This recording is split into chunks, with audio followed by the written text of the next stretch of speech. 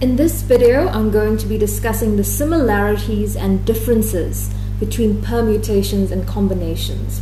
So, permutations are represented by NPR and combinations NCR. So that's the notation that we use, and this is precisely the notation that is used on your calculator. So do take a moment to look at your Casio calculator and to find these buttons on the calculator.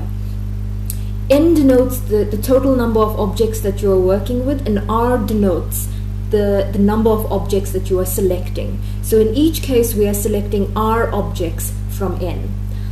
Now it is important to note the conditions under which this selection is taking place. So for both permutations and combinations we require no repetition. Right, so that is for permutations and for combinations. Right, so no repetitions. So what does this mean? So for example, right, so I'm giving you an example for both of these cases. Let's suppose that I'd given you letters. So you're given letters A, B, C, D, F, G, and let's say L. Let's add L into the mix. Right, and I require you to select 3 letters, so create a 3-letter word. Right, so that's what we want to do. Create a 3-letter word or arrangement. So it doesn't necessarily have to be an English word. Right, so it can be any arrangement as long as we are choosing 3. And for as long as no repetitions are allowed. So this then means that, for example, I could then form the word or randomly make an arrangement. Let's say I say F-A, okay, a 3 or 4-letter word, right? So let's go F-A-L-L. Right, so in here, observe that the letter L has been repeated, right? So that is not allowed. But for example, the 3-letter arrangement B-A-G, bag, is allowed, right? So this is repetition, and repetition is not allowed. So this is what we mean when we say no repetition. So B-A-G, that 3-letter arrangement is allowed, but here F-A-L-L is not allowed. Right, in addition, now to mention a difference between permutations and combinations, when it comes to selecting, permuting by selecting R objects from N, in this case we have that order matters. However, in combinations, we have that order does not matter. Alright, so let me just create my table. Right, so on the left I'm talking permutation, on the right I'm talking combination.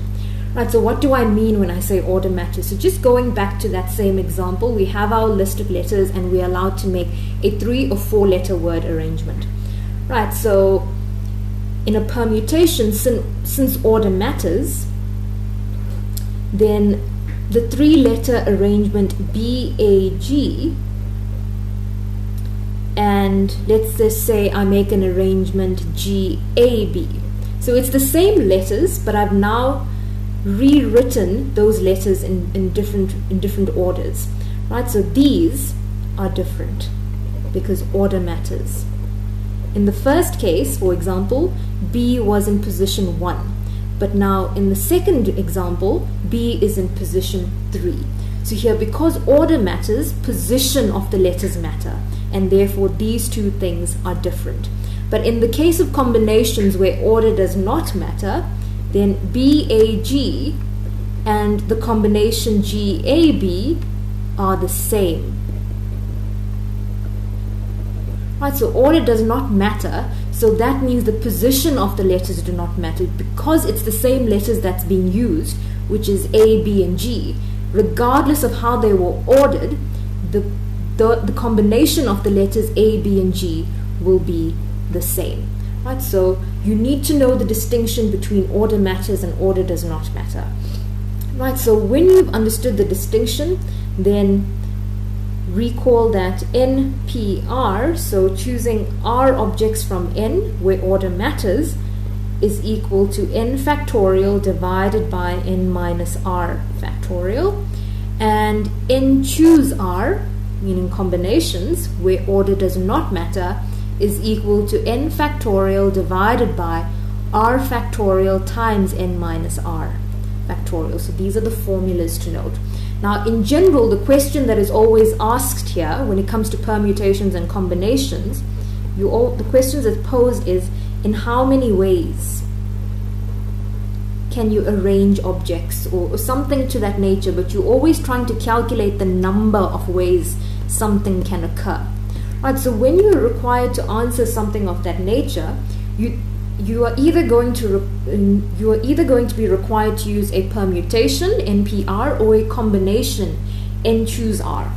Right, but the question is now you need to decide which of the two is the correct choice. So you now need to have a checklist.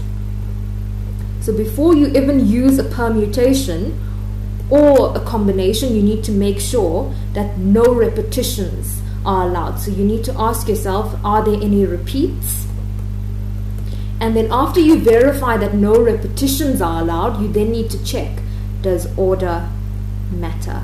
Because if order matters, then you're using a permutation, and if order does not matter, you are then using a combination. So very important to go through this checklist to determine which formula is required.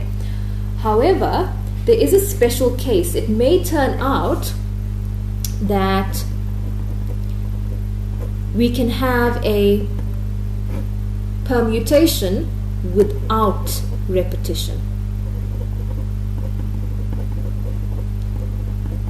Sorry, with repetition, my apologies. Right, so permutation with repetition. So of course now that means it's failing to satisfy the conditions I've set on that slide. So with repetition. So a permutation with repetition means that order matters, but of course repeats are now allowed. Right, so in this case, how do we tackle the question when you are required to still find out the number of ways objects can be ordered or picked, or whatever the question is pertaining to? Right, so then if you are given n objects, right, since they are now repeats, because repeats are allowed, you need to now group your repeats. Right, so you then let n1 denote the number of objects. So number of objects of type 1. N2 will then denote the number of objects of type 2. So we are grouping the repeats. So maybe you have 3 objects of type 1. So you've got 3 repeats of type 1. And then of course we will let nk denote the number of objects of type k. So of course this must then satisfy the property that when you sum up all of your repeats, n1 plus n2 all the way up to nk, you must then get back the entire collection of objects, which is n. Right, so if this is the case and you're still required to permute and find the number of arrangements or number of ways, then your formula now becomes, in this case, n factorial divided by the product of the factorials for each of those types. So n1 factorial times n2 factorial multiplied all the way up to n sub k factorial. Right, so important to note this formula. This formula could also be applied to the section on cells, so ordering with cells. So in that case, the cells could be thought of as a partition. So you then find out how many objects do you want to place in cell 1 or partition 1, how many objects are going to be placed in partition 2, meaning type 2 or cell 2, up to nk. So nk objects to be placed in cell k or partition k.